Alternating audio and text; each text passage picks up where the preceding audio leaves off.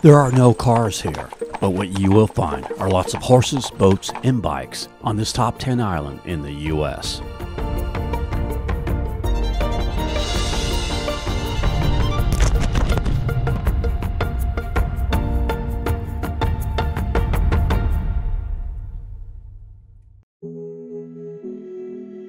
I ask, how is it that modern conveniences sometimes just seem to speed up our lives even more? While I don't think we want to give up our technology, it is good to find places where you can truly take a break from the day-to-day life of the 21st century. There's an enchanted island between the Upper Peninsula and the mainland of Michigan that allows you to go back in time a couple of centuries ago to the Victorian era. Mackinac Island is one of those rare places that gives you a glimpse into the simpler life. Quaint bed and breakfasts, a grand hotel with a long balcony. Instead of car horns and sirens, you hear the clip-clop of horses pulling carriages. In this video, we'll take you completely around the island, explore some of the trails. Last week, we showed the British in colonial Michilimackinac. Well, we move up 100 years later, as that fort moved to this island. Welcome to Fort Mackinac. Now in control of the U.S. Army, shortly after the Civil War. Fire! We'll talk about the amazing bridge that connects the Upper Peninsula with the mainland. Show St. Ignace on the Upper Peninsula side of the bridge, known as a winter wonderland. In Mackinaw City, we'll show Mill Creek Discovery Park, where you can go ziplining and rock climbing. We end our video in Cheboygan, where we take a boat tour to 3 lighthouses and 3 shipwrecks as we cruise along Lake Huron. So come with us, back to the simple life. Enjoy the trees, the waters of the Great Lakes, the adventures, and the nature of pure Michigan. Mackinac Island, St. Ignace, and Cheboygan.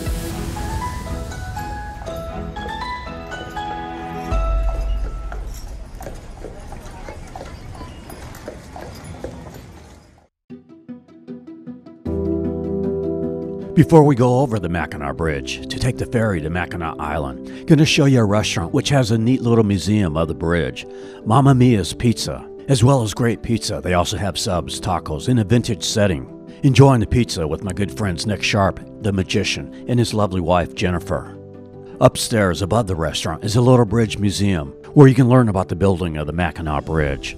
This bridge opened in 1957, took 48 months to build by 3,500 workers. Sadly, 5 workers did lose their lives while working on the bridge.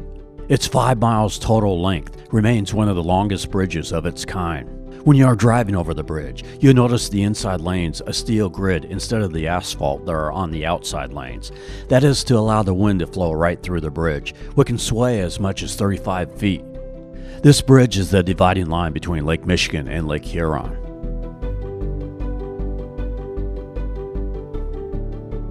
We arrived at the Upper Peninsula. On the west side is a little park. You can get a great view of the bridge. St. Ignace on the north side of the bridge. In wintertime, this is a popular spot for cross-country skiing, snowmobiling. While there is much more to do in Mackinaw City than St. Ignace, there is a nice waterfront area here. Restaurants, shops, and a casino. It's just things are more spread out than they are in Mackinaw City, and definitely more quiet. Less crowded. The Wawatam Lighthouse is here, behind the Mackinac Grill and Patio Bar. In this cool British double-decker ice cream shop. The Starline Ferry is here, one of 2 similar ferries to Mackinac Island. We are taking Shepler's Ferry to Mackinac Island, which you can do from either Mackinaw City or St. Ignace. I chose St. Ignace because it tends to be less crowded here, more convenient. Day parking is free, overnight parking is $10 per night. For a round trip is $30 for adults, $19 for children 5 through 12. Pets are free. It is $16 if you want to bring a bike. There are things you can add on while booking you might want to consider, like a Grand Hotel lunch, carriage tour, or Fort Mackinac admission. Some of the morning cruises will go under the Mackinac Bridge. Those cruises are noted on their booking page.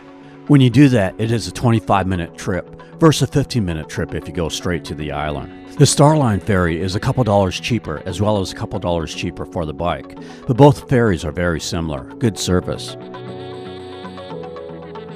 As you arrive into the harbor of Mackinac Island, you notice the large Grand Hotel, which first opened in 1887 as a summer retreat for vacationers who traveled to the Upper Peninsula by train and then took a steamer to the island. It is known for having the longest porch in the world at 668 feet. The 1980 movie Somewhere in Time was filmed here. It is a 15-minute walk from the boat docks to the Grand Hotel, so you can take the Grand Hotel taxi, $7 per person. The ferries let you off in the middle of Main Street. We are going to start on the south end of Main Street at Windermere Point and explore the island, moving in a counterclockwise direction. Definitely want to pay attention. It's a bustling Main Street. On the left, the Lakeview Hotel with a Great Turtle Brewery and Distillery Restaurant, which, by the way, is what the name Mackinac means, Great Turtle.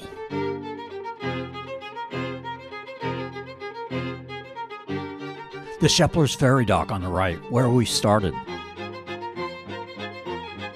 On the left, the Bicycle Street Inn and Suites with the Kilwins. Further down, the Main Street Inn, which is next to the Haunted Theater. By the way, these hotels are not pet-friendly, but the Mission Point Resort is. It is located about a half a mile up the road.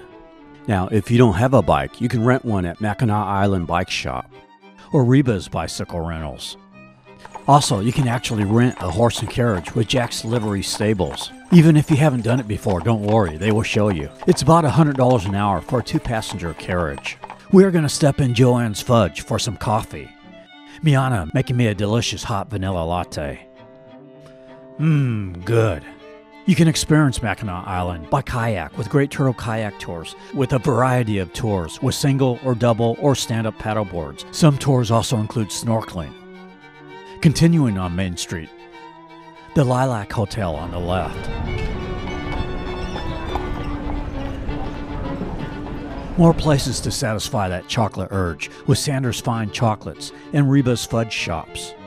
There's that big chain coffee shop you might have heard of. Also Horn's Gaslight Bar and Restaurant.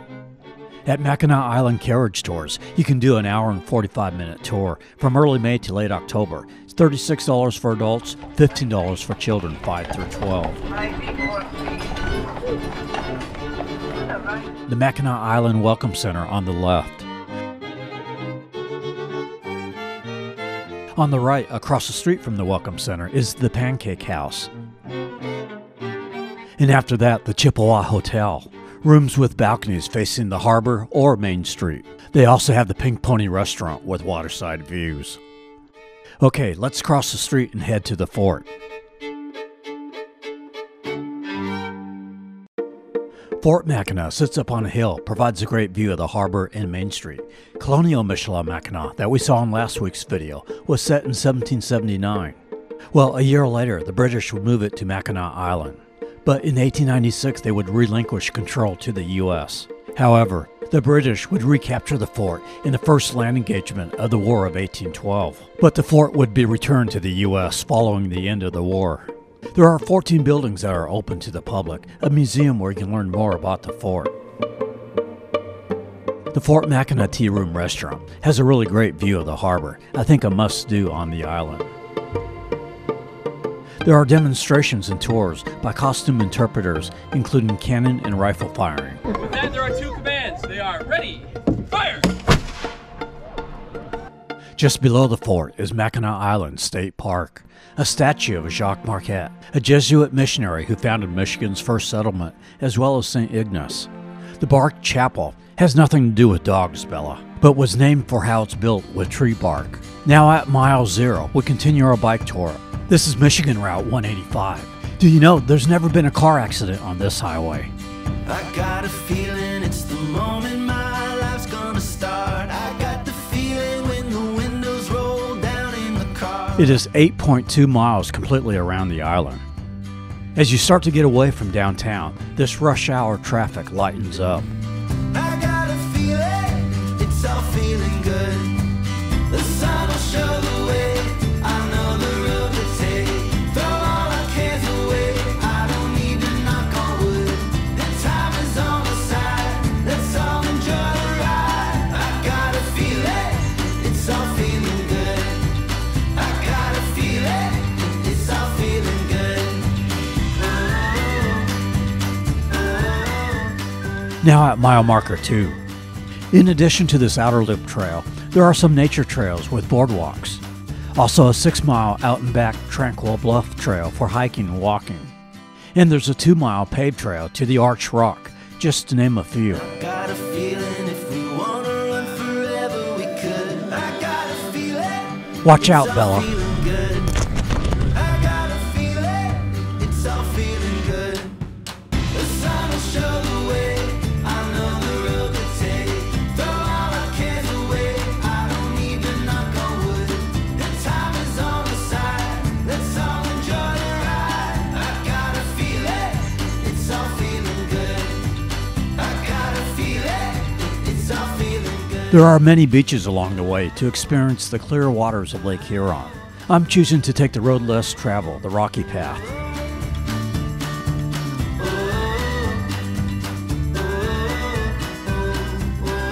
Now on the north side of the island, the water gets more colorful, more foliage along the shoreline. A little bit of a hill, easily manageable, not bad. Just enough elevation to make it even more scenic. You can see the Mackinac Bridge way off in the distance. About halfway on the outer loop route is British Landing. You can take State Road or British Landing Road that cuts through the middle of the island. This is a good place to grab a bite to eat at the Cannonball Oasis, a basic menu, nothing fancy, known for their fried pickles. Pretty quick service. Lots of picnic tables under the trees. I'm taking my food to the water. I'm having the Detroit Special, a chili dog with onions. Time to get back on the road. Hey little girl, I'll race you. I won. Don't you want to live out your wildest dreams? 'Cause right now we've got everything that we need. No time to waste, no better place to be. 'Cause we could wander as far as the eye can see. As we start to head back in the downtown area, there's a long boardwalk. This is the best part of the island for the sunset. After 8 miles, we arrive back in downtown. Time to head to the ferry terminal. Make sure you are in the right lanes. There's one for Mackinaw City and one for St. Ignace. Another scenic ride as we sail out the harbor. I wanna take you with me. Where do you wanna go? Imagine the way it could be if life was an open road. Come on and take it easy. See the whole world up close. Let's get lost in the great unknown. We arrive back at St. Ignace, back over the Mackinac Bridge. Just have one more place to show you in Mackinaw City, then we'll move on to Cheboygan. For most of Mackinaw City, make sure to see last week's video. About 3.5 miles east of downtown Mackinaw City is the Mill Creek Discovery Park, where you can witness the power of the creek harnessed to cut timber into lumber in a reconstructed sawmill. Demonstrations by costume interpreters showcase the saw pit method of cutting lumber. It was lumber from here that helped to build much of Mackinac Island. There are 3 miles of trails through the Michigan forest with 130 bird species. For general admission, it's $10.50 for adults, $8 for children 5 through 12. The adventure tour, which includes ziplining and rock climbing, is an additional $11. It is pet friendly. Caught up with this nice family from northern Indiana. Today is too short not to take every chance, and I think we should do it all while we can. So follow my lead, pick up your feet and dance. It's never too late to tear out the page. Let's make a change of plans. What kind of bird are you gonna be? I'm gonna soar like an eagle. All right. I wanna take you with me. Where do you wanna go? Imagine the way it could be if life was an open road. Come on and take it easy. See the whole world up close. Let's get lost in the great unknown. We head to our final destination, Cheboygan. There is an island just south of Mackinac Island that you can drive on, Bois Blanc Island. You catch the Plaunt Transportation Ferry in Cheboygan. It is $74 for a car, $32 for ATV, or $6 for bicycle. It's a 45-minute trip. We enter the quaint downtown of Cheboygan, located 15 miles southeast of Mackinaw City. Cheboygan Main Street parallels the Cheboygan River, which flows from the north end of Mullet Lake to the Straits of Mackinac. It is popular for kayaking, where you can rent from Nautical North Family Adventures. That's where we're going to catch a glass-bottom boat tour. There's a couple of restaurants to get a bite to eat before or after your tour. Across the street is the Cheboygan Brewing Company. And at the marina is the boathouse on the river, with waterside dining. Nautical North Family Adventures has a 90-minute lighthouse shipwreck glass-bottom boat tour aboard the Yankee Sunshine. We go out the Cheboygan River, out into Lake Huron, past the 14-foot shoal lighthouse, 3 shallow water shipwrecks every single day, 5 times a day. At 2 o'clock, we go snorkeling over an 1891 shipwreck. Come join us. It is $28 for adults, $13 children 6 through 12, $4 for children 5 and under. It is fully narrated. At the beginning of the 1800s is when they started bringing passenger vessels up this way. So they bring them from various locations all over the Great Lakes up to the mouth of the Cheboygan River, drop them off there. And They have 4 to 5 cruises a day, but on the 2 p.m. tour, you can also go snorkeling for an extra $10. We passed the Cheboygan Crib Light, a nice scenic walkable jetty. Good for fishing.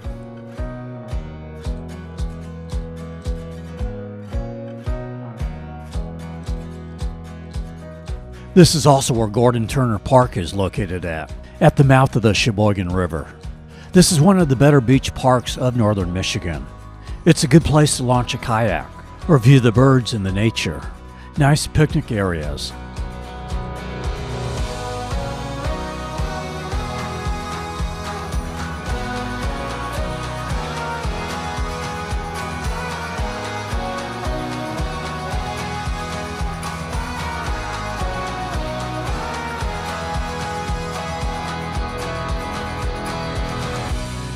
Our first stop, the 14-foot shoal lighthouse located on the northern end of Lake Michigan. It was so named to indicate that the lake is 14 feet deep here. This is still an active lighthouse today. The Straits of Mackinac, well known for great scuba diving with many shipwrecks. The Genesee Chief, a 142-foot schooner that was abandoned in 1891. And there's the captain of the Jenny Lind.